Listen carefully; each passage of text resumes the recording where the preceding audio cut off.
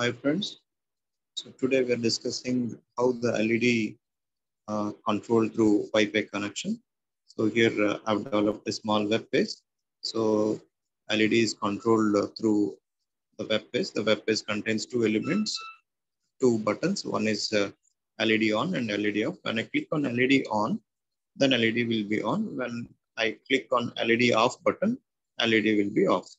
So here the Wi-Fi connection is enabled through NodeMCU. So here I have used my mobile hotspot. So the hotspot is detected by NodeMCU, and here we have to write an Arduino program to connect Wi-Fi connection. So I have used my Wi-Fi SSID and password. So here I have connected LED to D2 pin of NodeMCU, and the negative pin I have connected to the ground pin. So nothing more here to discuss with the hardware, and we'll now directly go to our programming part. So in the programming part, we'll discuss how the Wi-Fi is connected, how the Wi-Fi status is checked, and how the LED is connected with the buttons present in the interface. Let's go to the program. So this is our program. So initially I have entered the user ID. So here we have to enter the user ID of our Wi-Fi. And this is our password of the Wi-Fi. And the network port is 80. And the baud rate is 9600. And the node MCU D2 pin I have connected with LED. So I declared it as an output port. And initially it will show like connecting to Wi-Fi ... And it will show the Wi-Fi status initially when there is no network. So it will just show the 7 value. It indicates that there is no network. And when Wi-Fi begin, so the Wi-Fi will get connected using the login SSID and password of Wi-Fi. So my hotspot will get connected to the node MCU. And next here, in order to check the connection, whether the connection is available or not. So here I'm checking the status.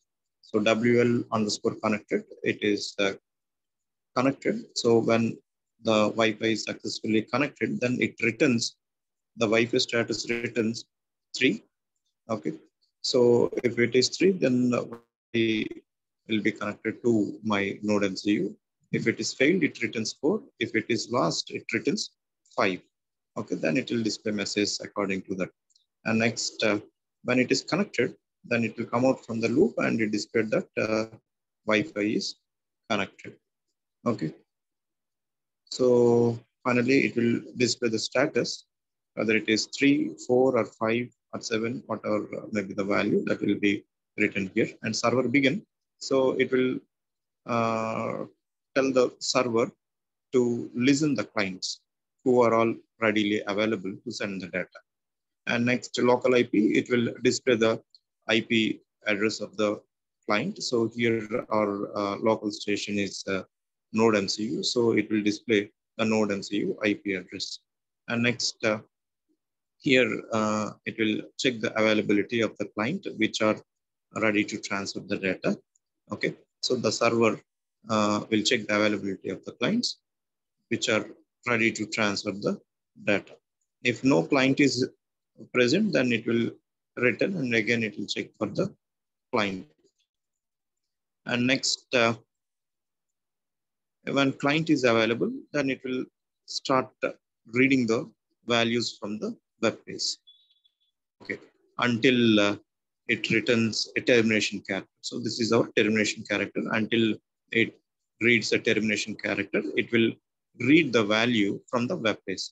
So it will read the value whenever you click on the button on the web page. That message will be sent to the client. Okay, so that request can be displayed here. If that request is /on, so then it will send a hi to the D2 pin. That means the LED will be on. The status we are displaying println function LED on. Then we are printing 1 to D2 pin. That means LED will be on. If that request value, whatever the request we are receiving from the web page, that is /off, then LED will be off. then we are sending 0 on D2 pin. So on D2 pin, we have connected LED, isn't it? Then this is the actual web page. The web page we are developing with the HTML tags. So HTML code is started with HTML, and the title is LED control, and the web page title. And I'm making a heading with H1 size, H1 level, that is LED control. And here I have created two buttons, button 1 and button 2. So one button name is LED on, and the second button is LED off. So LED on, whenever we click on LED on, that will go to a reference space /on. And when we click on LED off, that will go to a reference space /off. So here we are using anchor command to read the /on page and /off page. And whenever these messages are sent to web page, the HTTP GET method will receive the request. And that HTTP request is mapped here, and they will be checked here using request.indexOf method. And next, and these HTML pages are transferred through client functions. Now, let us compile the code to check the local IP address, so that it's very important to get the local IP address in order to connect our web page. So after getting the local IP address, we have to paste that local IP address on the web page URL. So through which we can control our LED. Let's wait for the output. Your compilation is successful. Now let us embed the code onto NodeMCU. And during the process, you can check the status here. 7%, 15%, it's uploading to the code.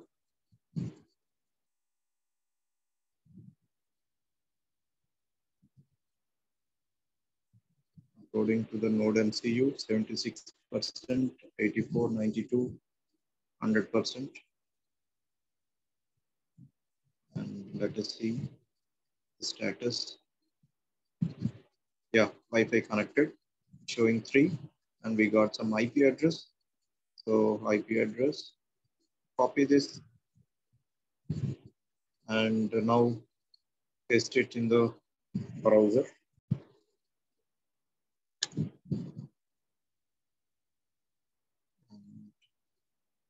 I have pasted it in the browser, and now you can check this.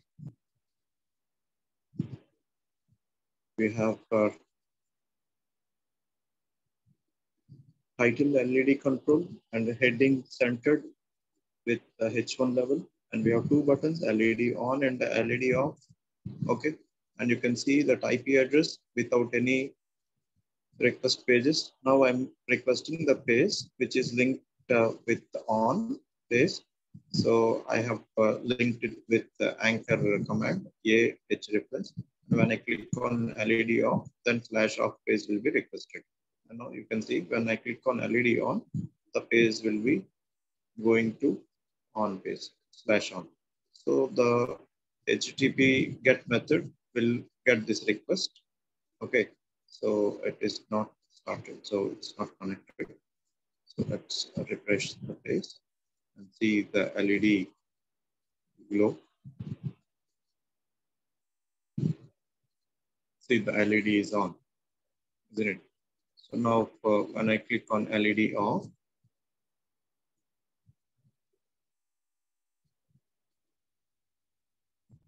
just running.